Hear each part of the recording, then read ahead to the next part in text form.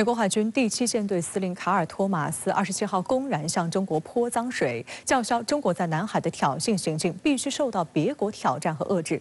对此，外交部发言人汪文斌驳斥称，对美军有关人员歪曲事实、挑拨离间、炫耀武力的言论感到不解。近年来，南海成为和平之海、繁荣之海，造福各沿岸国，但美国印太战略不断企图搅浑水，值得区域国家警惕。 美国海军第7舰队司令卡尔·托马斯中将8月27号在菲律宾首都马尼拉接受路透社采访时妄言，中国在南海的挑衅行径必须受到别国挑战和遏制。他煽动菲律宾出击，并许诺美军将支持菲律宾应对区域内的共同挑战。28号，外交部发言人汪文斌严厉驳斥了卡尔·托马斯的挑衅言论。 他表示，我们对美军有关人员歪曲事实、挑拨离间、炫耀武力的言论感到不解。中国海警依法采取必要措施，维护中方的主权和海洋权益，这无可厚非，美方无权干涉。需要指出的是，美国军舰频繁在南海炫耀武力，这才是真正咄咄逼人的行为。中方敦促美方尊重中方在南海的领土主权和海洋权益。 切实尊重地区国家为维护南海和平稳定所做的努力，停止一切不利于本地区和平稳定的言行和举动，不要做南海和平稳定的搅局者、破坏者。美国海军第7舰队作为美国印太司令部的主力部队，常年驻扎在日本横须贺港，是对华抵近侦察和所谓自由航行的主要执行者。值得一提的是， 今年59岁的卡尔·托马斯曾是海军飞行员，他的妻子朱尼弗·托马斯是菲律宾裔美国人，目前还担任美国海军巡回监察专员一职。因此，卡尔·托马斯上任以来就与菲律宾军方关系暧昧，近期更加卖力挑动菲律宾对抗情绪。托马斯还自曝26号已搭乘飞机去南海看了一圈。 近日，菲律宾向中国南沙群岛仁爱礁非法运送建筑物资，并引发海上事态。美国政府立即跳出来为菲律宾撑腰，还声称或触发美菲共同防御条款，挑唆菲律宾将事态升级。 值得警惕的是，23号，美国还在南海海域纠集日本、澳大利亚，分别派出美利坚号2栖攻击舰、出云号准航母、堪培拉号2栖攻击舰等大型舰艇举行军演，并停靠马尼拉港。这也是日本海上自卫队出云号准航母首次停靠该港。现在呢，美国是不断的拉着呢盟友在南海地区呢搅起风云现在美国海军呢。 舰艇和飞机也是越来越多的在南海出现嘛，因此，在未来呢，美国会更多的拉着他的这些盟友在南海地区举行呢联合军演，以及呢进行所谓的自由巡航，对中国呢进行挑战。但颇令美西方舆论意外的是，这场在菲律宾家门口纠集，企图给菲律宾撑腰打气的演习，却被菲律宾方面临时以缺乏合适舰艇为由宣布退出。外界注意到， 菲律宾总统马克思实际上在仁爱礁海上事态之后，迅速委任前外长为中国特使，推动与中方磋商解决问题。时事评论员宋忠平分析认为，事实上，菲律宾是否参加军演，有没有合适的舰艇并不重要，因为它只是美日澳介入南海局势的由头。美日澳这次出动的大型战舰具备很强的夺岛作战能力。 演习科目包括舰载机相互从甲板起降等。一方面，美日澳通过派遣这些舰艇，释放他们能够帮助菲律宾维护所谓岛礁安全的信号；另一方面，这3个国家也想借此震慑中国。从舰艇方面情况来看菲律宾海军护卫舰呢，也的确是难以起降美日澳的直升机，因为呢，美日澳的直升机呢都是10吨级以上的，个头呢都很大，而菲律宾海军护卫舰呢， 最多能够起降6到7吨级的直升机。同时呢，菲律宾也有刻意为之的这种想法。既然呢美日澳已经介入到南海了，那菲律宾呢就不想自己呢去冲在前头了。就是小国尽管小，但他也不甘心的当棋子啊。一方面呢，美国是想利用菲律宾去跟中国呢进行对抗，但是呢，另一方面菲律宾何尝呢不是在利用美国啊？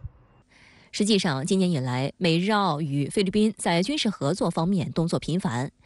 今年4月，美菲就启动了为期18天、共计1.7万余名军事人员参加的肩并肩联合军演，规模为史上最大。本月25号，澳大利亚就和菲律宾首次在南海海域举行大规模海陆空联合军演，主要内容是模拟夺岛。澳大利亚呢，现在进入南海，更多的是配合美国，目的呢实际上是想从美国那儿捞到更多的好处，还和英国一起组成了奥库斯联盟。给澳大利亚呢出售先进的核潜艇这样一来的话，也就使得呢澳大利亚呢在南海进行介入的时候它是呢紧紧追随美国的，而不是呢为了去帮助了菲律宾。菲律宾星报的分析认为，今年5月，随着马克思访问美国并获得了超过13亿美元的投资承诺后，美国因素对中菲关系的干扰作用很快便显现出来。但菲律宾如想在中美之间大行平衡之术走钢丝，最终却可能坠入万丈深渊。令人颇感意外的是，美国还不讲武德，以私自给他国代言的方式来搅局南海。8月24号，美国与印尼2国防长在美国会晤。美国防部网站其后发布的一份声明受到外界注意。这份声明宣称，美国和印尼双方一致认为，中国在南海的扩张性海洋主张不符合联合国海洋法公约所体现的国际法。但据中国驻印尼使馆的消息，印尼政府已告知中方，美方消息稿中的上述内容不属实。中国驻印尼使馆提醒大家可以看一看印尼方面发布的印尼与美国2国防长会晤的消息稿中根本没有上述内容。实际上，美国并没有因为想搅局南海而改掉蔑视东盟国家的老毛病。据白宫网站消息，美国总统拜登将于9月7号至10号访问印度，出席20国集团新德里峰会，但他不会参加就在这次会议之前在印尼首都雅加达举行的东盟系列会议。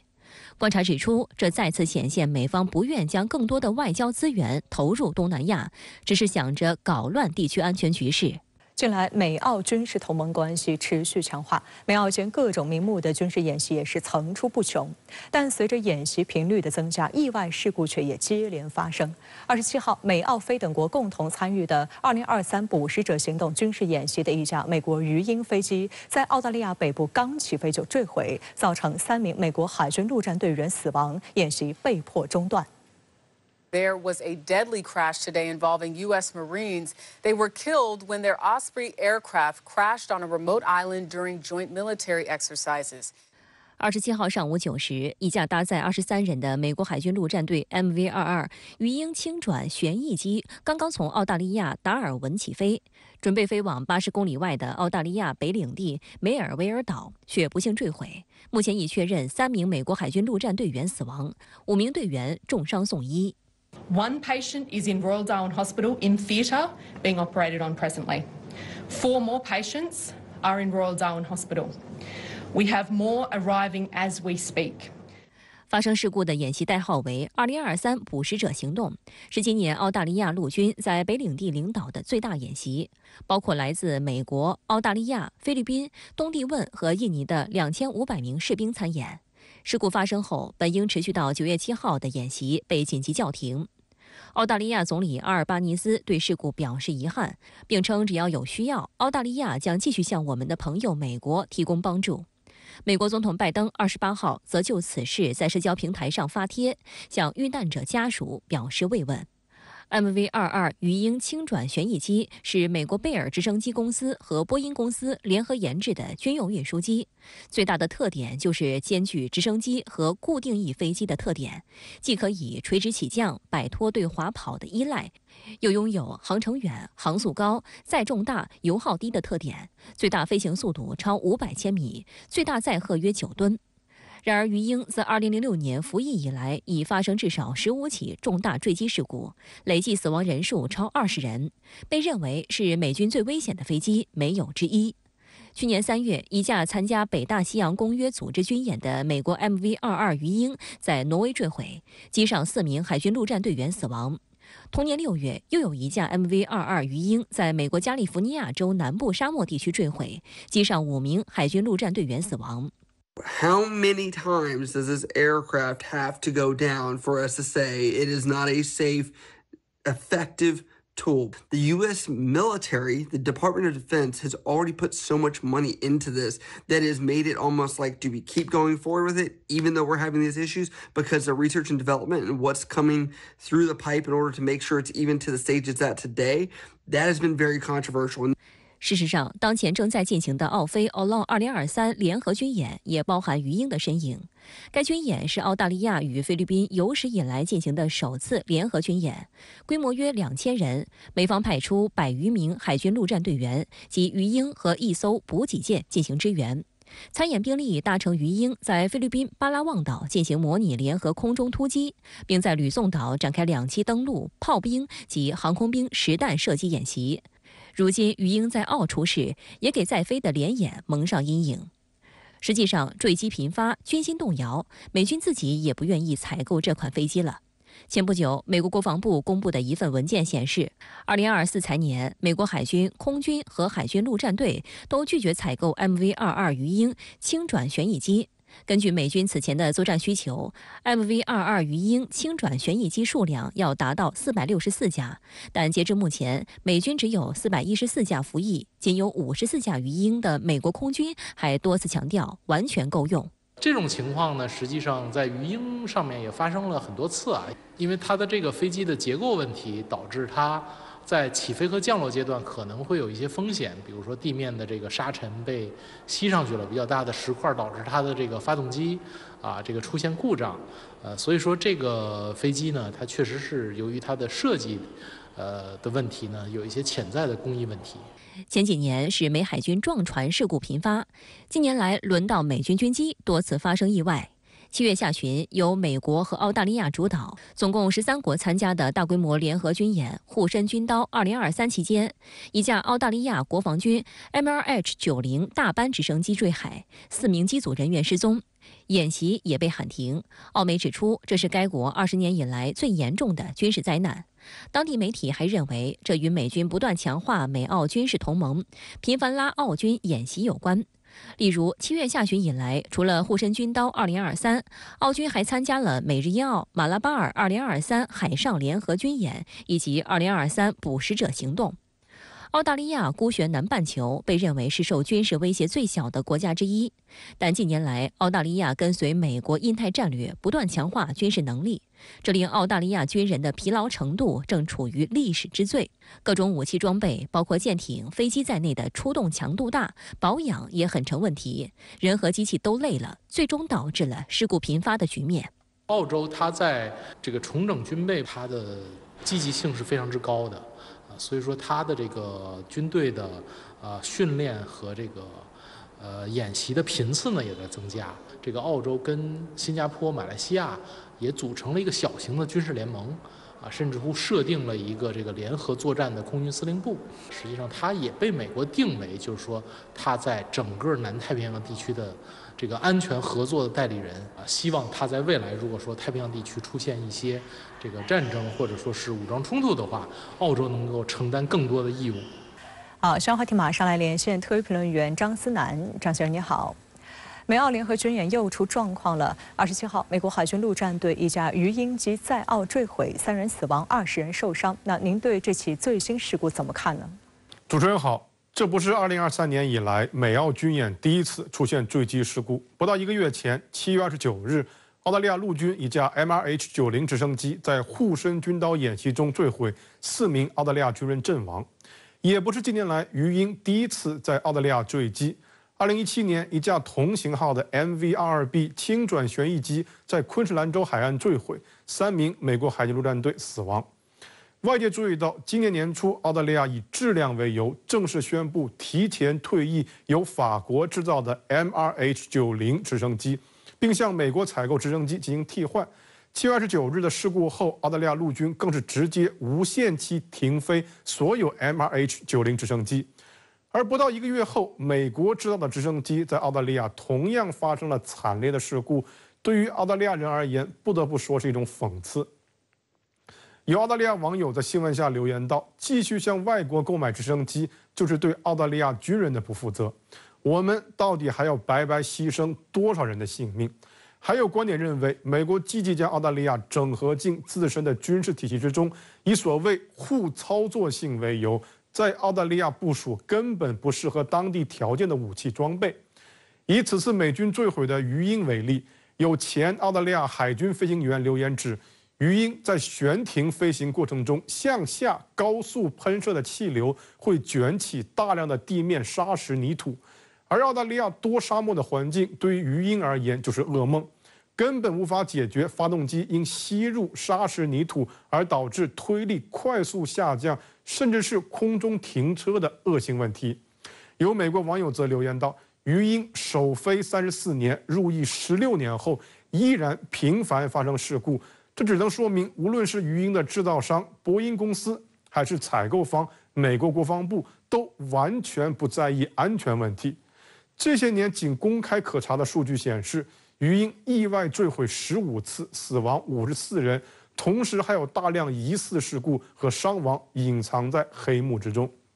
有网友在《华盛顿邮报》的报道下就表示，美国海军陆战队认为乘坐鱼鹰是为了让自己和尽可能多的战友以最充分的作战准备从 A 点进入 B 点，但事实上，鱼鹰最擅长的是让他们从 A 点直接进入停尸间。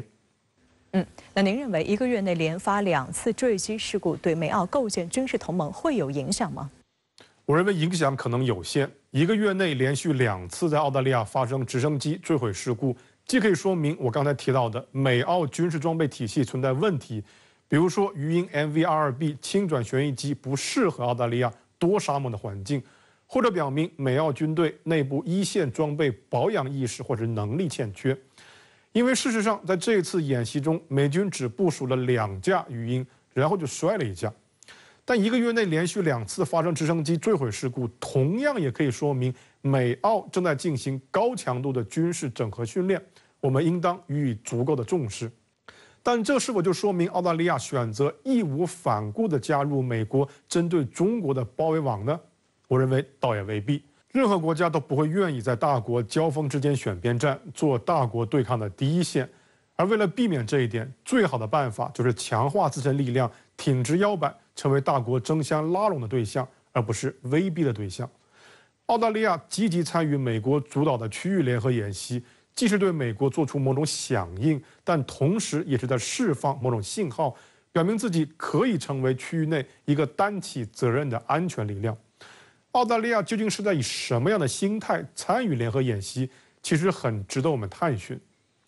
我在之前的评论中说过，大洋洲的2个主要国家澳大利亚和新西兰习惯于大国的庇护，但大洋洲过去需要美国的军事看护，不意味着大洋洲永远需要美国的军事看护，不意味着澳大利亚就不赞同大洋洲是大洋洲人的大洋洲，更不意味着坎培拉就一定希望把自己永远绑死在美国进攻性的地缘战略上。这一点实际上在4月24日的澳大利亚国防审查报告中就能看出一些端倪。澳大利亚政府指出，自身所处的地缘态势不再由美国单极领导。澳大利亚对中国的军事现代化感到印象深刻，但最终在措辞上也没有将中国视为直接军事威胁。而澳大利亚参议院第3大党绿党则提出了更为直白的问题：中国如何对澳大利亚的主权构成威胁？我们为何要将澳大利亚的未来压在美国人所执着的区域冲突对抗上？这样何以服务于澳大利亚的国家利益？好，谢谢张思南先生在线和我们分享您的观点，谢谢。